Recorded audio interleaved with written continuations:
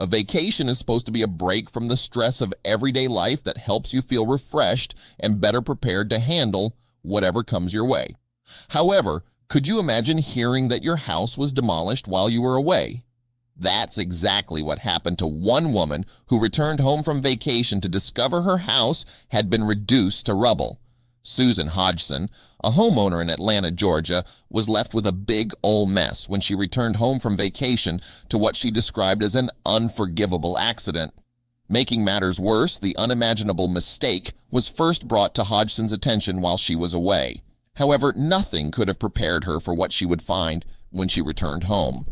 While on vacation, Hodgson received a call from a concerned neighbor who asked if she had planned for a company to come and tear down a house she owned in southwest Atlanta.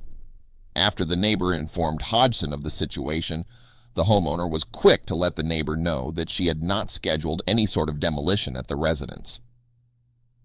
"Well, there's someone over here who just demolished the whole house and tore it all down," the neighbor told Hodgson, according to Fox 5 Atlanta.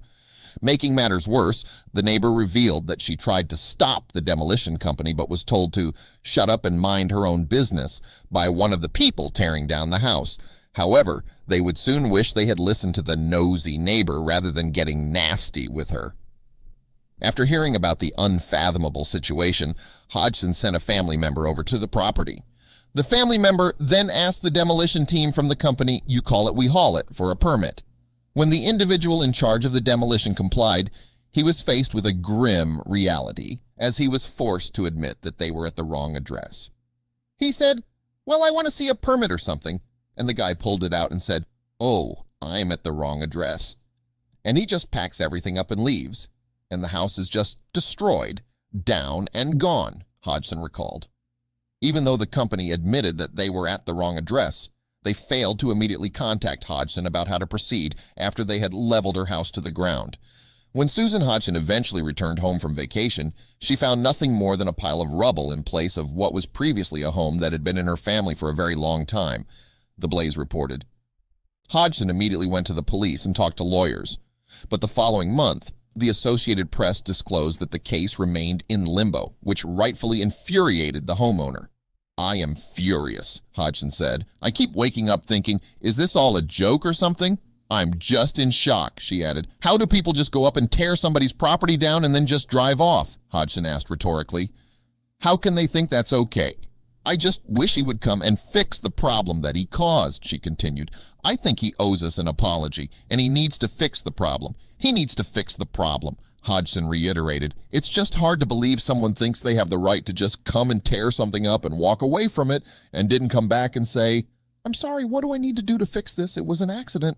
They didn't give me nothing." Sadly, Susan Hodgson said she was left with a mess where her home on Lakewood Avenue once stood. "It's just a grumbled mess. The whole house is tumbled in a big old mess. He didn't haul nothing off," she explained. Although it doesn't excuse what happened, thankfully, no one was living inside the residence at the time. "It's been boarded up about 15 years, and we keep it boarded, covered, grass cut, and the yard is clean. The taxes are paid, and everything is up on it," Hodgson said. Fox 5 reportedly reached out to the Atlanta-based company about the situation, and they said that they were working on a solution to the issue.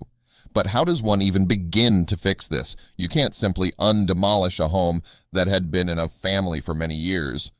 I guess this is a good reminder to measure twice, cut once, so to speak. In other words, take the time to double check and ensure accuracy before taking any irreversible actions, because some things can't be undone.